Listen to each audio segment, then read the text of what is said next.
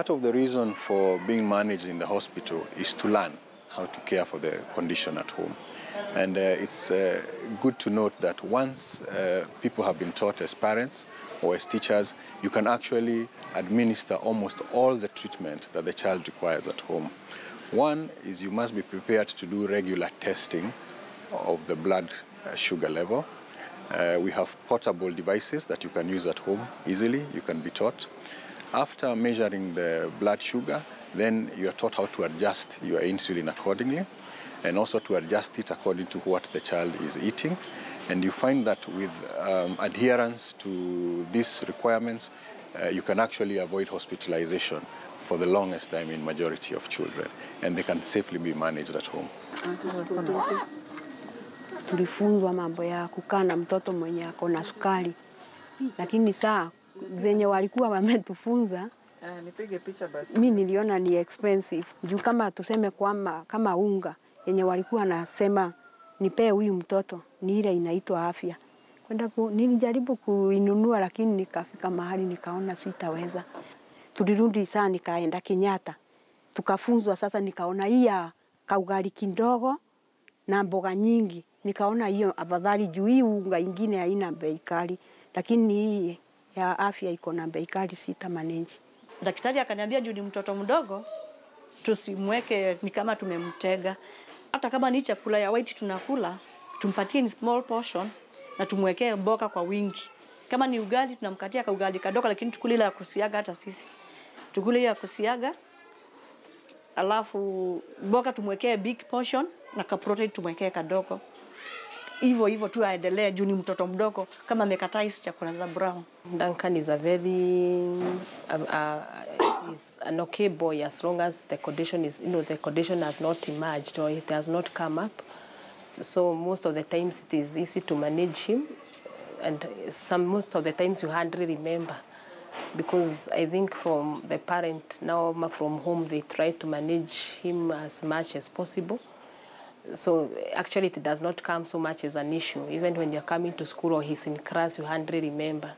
But times once and again you realize now the condition has come up, and then from what Mama Duncan has now it came an issue. I told her now she has to keep instructing me on how I should handle the boy in case of the condition. Niko na changamoto juu unaona mimi by the way kazi yangu ni mimi tu, sina mtu mwingine nategemea. Kwa hivyo ni lazima nijipange. Nafanyanga hizi kazi za community health volunteer, community health worker volunteer. Nafanyanga hizo. Niko unit inaitwa Musesha, iko Soweto. Alafu saa zingine nikipata kibarua ya kufua, ninaenda ninafua. Kama saa hii tunalirai na hiyo ya kufua juu sijapata tangu nitoke hospitali, sijapata capital ya kurudisha kazi. Alafu na Emmanuel ni lazima andungwe. Na hizo vitu ni lazima nifanye mimi sote. Juu ya kukaa huko hospitali karibu nipoteze pia kazi wakati huo, lakini wakakuja wakanikubalia nikarudi kazi. Chenye kiko tangu huyu mtoto akojeke madeni ndizo nimekusanya hivi. Juu mara mingi tumekuwa siendi kazi juu yake. Saa nyingine unaweza pata nimeachia mtu fulani sasa nimeenda kwa so huyo mtu ajui kumanage. Unapata tumerudi tena back. Tangu akojeke hii mwaka ndio sijalala hospitali peke yake. Tukio tunalazwa kila mwezi wa 6 ukifika tumerudi hospitali. These children, the parents, when the children get diabetes, the biggest constraint that they have is getting the insulin. It is getting education even for the family to know how to manage. And so the DMI Center has continued giving insulin with Novo Nordisk, giving insulin at no cost. Sometimes when you have the kid and then you're told the kid has been, okay, the kid could spend a day in school, and then by the end of the day, okay, when the condition strikes and it's a bit serious, you understand they are admitted in a hospital. And maybe that was the very day you had planned to ask for the school fees. So you are forced to get silent about everything, because you wonder, how do I ask for school fees from a mother who is even sick in bed? The major difficulty comes in accessing testing, because you have to have the device, but also test strips which are used on a daily basis, and they cost. You also need to provide insulin, and this also costs.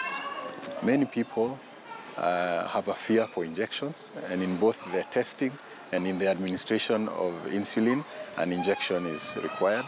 Many people worry that the child is in pain when we are either testing the blood or administering the insulin, but it's good to know that actually it's a painless procedure, and we can actually train anybody to do it quite easily, and we encourage parents to do it on themselves before doing it on the child, just to be assured that the child is not suffering from both interventions. Simuachiangi mtu. Kuna wakati nilikaa kama naweza muachia mtu nikaona awa manage. Kitu tu kamefanyika, maybe hatujamdunga. Juu nilikuwa nimeambiwa nisimdunge kama sijampima. Wakati kama last year sikumdunga, tulilazwa juu alikuwa sijampima. Nilikuwa nimemaliza strips na sikuwa nimekujia huko Kenyatta. Nilikuwa nimekosa hata fare ya kufika huko DMI. Fare peke yake inakosa.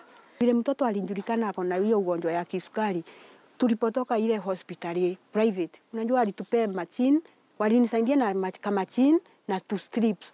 Hizo strips nikwambie vile nilimaliza kupima mtoto, nilimbaki sipimangi mtoto nikungesi, nilikuwa na ngesi. Mimi nilikuwa tu na ngesi.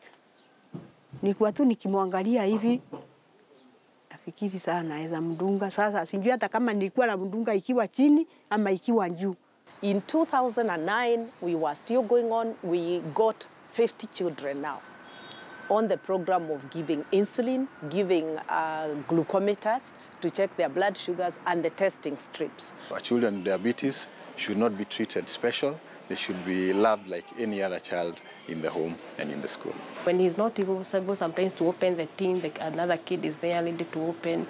Maybe if not able to leave the spoon to take to the mouth, maybe I help, and if another child is there, sometimes we assist until you have to put, there are times when his condition is a bit worse, you have to put some food in his mouth so that he may take several spoons, so that finally he can even open eyes, he's able to stand. So even the other kids have been of great assistance. They have understood he has a condition. Okay, they may not have fully understood what exactly it is, but they always know that there is a problem, because maybe when he seems like dizzy, they always alert the teacher. And they are like fairly fast looking for, by the way, when he find him this way, we are like all fairly fast looking for the food. Kuna mchezo, ukiona Emmanuel, unajua Emmanuel unaweza notice kabisa sukari ikianguka, utanoti haraka.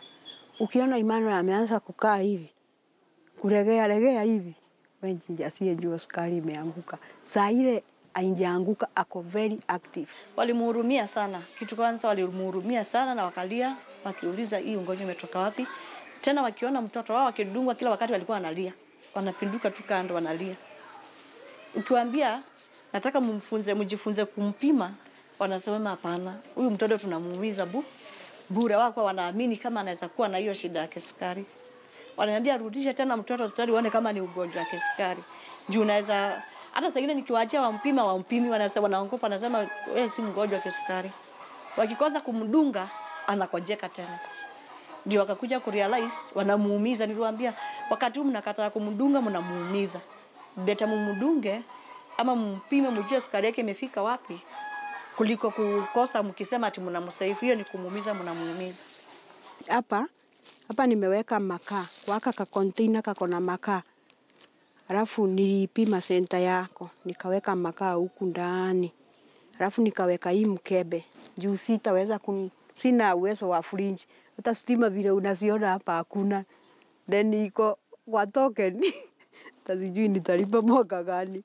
Sasa dawa zangu naziwekanga hapa na box. Pale chini nimeweka carton wool. Hapo nimeweka nini? Sinjazitoa kwa ile carton yake. Ninaiweka hapo ndani. Alafu dawa naziweka hapa ndani. Kwa hivyo hii ni regular. Hii ndio fridge yangu. Hii ndio changamoto ambaye karibu kila mtu ambaye anatumia insulin anapitia. Hii sasa kwa wale wa chini, unajua kuna wale wako na fridge. Sawa wako na fridge wanatumia vyenye inatakiwa. Sisi wenye hatuna fridge, sasa inabidi mfunzwe, tunafunzwa hii ya makaa. Na hata kuna ingine ya nini? Unaona pampa. Pampa ununue mpya kama hijatumika, uiwekelee maji, uiweke maji, halafu ufunge hizo ndawa zako hapo. Hiyo ni fridge nyingine. Ama chini unaweka mchanga unamwagilia. What is the financial cost to a household, to a family who are managing or living with a child with diabetes in a year, for example? What are the costs? What are the things that require them to spend on in order to manage or to be able to handle a child who's living with diabetes? When you talk about insulin, if it wasn't being provided, if the strips were not being provided, the tests, the HbA1c, once every 3 months, the kidney liver function test, dental, eyes, annual, those are annual. It comes to between 50 to 70,000 Kenya shillings a year. Now, when you look at that and divide by 12, and you look at every month what that family has to have for that child to survive, because insulin is a life-saving drug, then you realize that it's very expensive. And that's the reason why some of the parents, if they don't get the insulin, if they do not know where to get it, within a year, that child will die. Sina wasiwasi na yeye, juu hata yeye mwenyewe ukiangalia afya yake, hata kama ni saa ile mnapata, saa ile nimekosa protein, ndio nikikosa maybe protein ama nikosa mboga. Saa nyingine hizo challenges zinakuja, unapata umepata unga na hujapata mboga vizuri.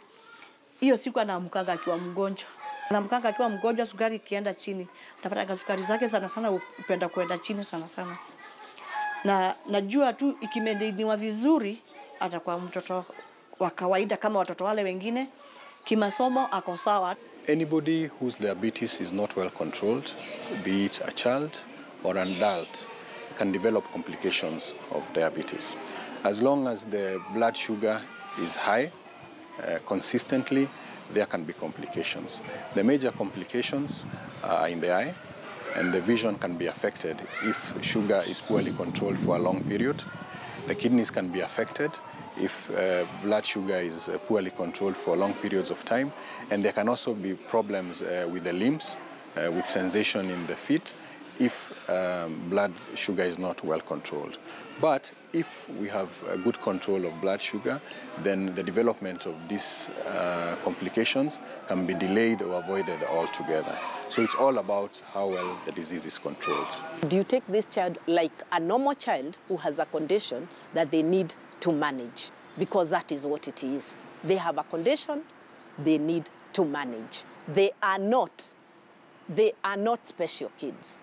And that is what we are trying to, but they need to manage, they need the times in school to inject themselves, and that is what we are seeing. The kids, always we are telling them, you know, you are your own doctor. Tunaendelea tukika-educate, kajue kwa nini tukasione ni kama kuteswa kanateswa. Sahi kanaelewa kwa nini kanadunga. Hata singine kananiambianga, mama mimi bado hamjanidunga, unasikia kanakwambia, mimi ndio hamjanidunga. Kujidunga ndio bado hajajua kujidunga, lakini kujipima alikuwa anajipima wakati mashine ilikuwa nzuri. Alikuwa anaweza kujipima ajue sukari iko juu, anajua ikiwa juu na anajua iko chini. One, you know how to manage better, and two, you know that you know your lifestyle has to change in order for you to be able to live you know, with that condition. So that for me is really gratifying. Very young children getting to have that information, being able to manage themselves, not to depend on other people, but to manage themselves. And when they go to school, they can even explain to their teachers that I have this condition, I am required at this particular time to be able to take medication. That, to me, is a real step forward overall in terms of dealing with this matter. The complications rarely occur in children because they are a function of time. But remember, the child who is diagnosed with diabetes at the age of 10 is likely to live with this disease till they are 50, till they are 60, till they are 80. And so the complications can arise in the long term, but they will occur in adulthood. So for us as carers of children, what we are trying to do is to make sure that we give them a good foundation so that they don't develop complications in their adult life. Some of these are teenagers. So they go through the same things that, the same problems in teenage. They have that. And then add the diabetes. So they become, some of them become very riotous. They don't want to inject. Others do an overdose because they want to punish the parent or somebody else. And so it is this that has that education, that talking to them all the time and telling them, this is a condition you have to manage. It's a lifelong condition. So when you take care of yourself now, 20, 30 years to come, you'll be okay, no complications. And we start talking about complications to these kids very early. And we tell them it is what we are doing now. Kwanza najaribu kumanage sukari yake. Nikiona asubuhi ameamka vibaya, sikimbiliangi kumpeleka tu shule haraka. Juu niliongea na mwalimu nikamwambia, wewe ukiona Emmanuel amechelewa, hakuna haja niwaletee mtoto mapema na ameangusha sukari, msinde mkinitafuta. Mimi kwanza najaribu kuimanage, ikirudi penye inafaa na mleta. Ni mitishamba itaenda ilalishe tu hiyo ugonjwa hata kama itapona siku mbili, lakini hiyo ugonjwa mpaka imendainiwe kulingana na vile daktari amesema. Maintenance yake inafaa kama umekosa insulin kwa mwili, hakuna uwai. Na hakuna mitishamba inazaweka insulin. If they can even try to make us meet these people who are offering the remedies, I think it would be a good help to a teacher who is with the kids the whole day. Na huwa nashukuru ndiye Mike kabisa wametusaidia. Juu kama sio wao, singekuwa najua Emmanuel ako anje. Hata nafikiri labda Emmanuel angesaa kuwa amekufa. We have been working with the Kenya Diabetes Management and Information Center to do the following. Number one is to host medical camps in various parts of the country. And through these medical camps, we have been able to create awareness of the disease and also do screening for those who come to our camps. And beyond the screening, therefore, to do some intervention that will support people living with diabetes to be able to manage their lives a lot better. It was started as a result of the numbers that were going up, that were noticed going up in diabetes, and the problems that were there, that people are being diagnosed late. As long as the blood sugar is well controlled, we don't expect to see any effect on the development of the child. This is a child who will grow normally, they will play normally, and they'll perform normally in school. The problem comes if it is poorly controlled, because then it affects growth, and this child will not be able to grow like the others, will not be able to participate in activities like the others. But in a well-controlled child, they're exactly like any other child. The youngest child we've had at the center is 3 months.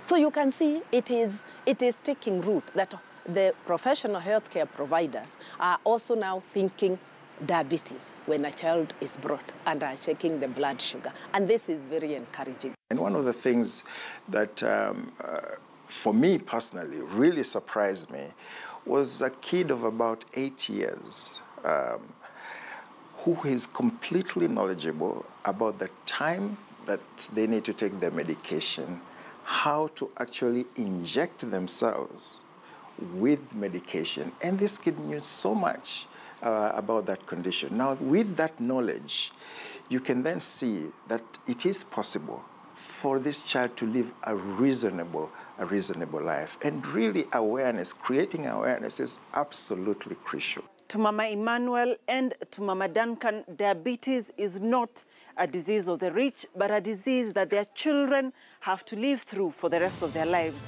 A disease that nonetheless they believe will not affect their children's future, a future they believe is bright. That's why we wrap up this episode of Health Digest with me, Dr. Masi Korir.